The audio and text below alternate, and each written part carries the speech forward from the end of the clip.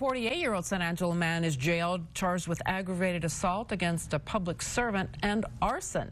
On Wednesday, officers arrived at Northwest Drive and Arden Road, that's behind the Red Creek apartment complex, in response to a grass fire call. They found Norman Harris in the area with a knife in his hand. That's when, according to the charging affidavit, the police officer drew his firearm and said Harris did not respond to commands. He was arrested and tonight is charged with aggravated assault and arson.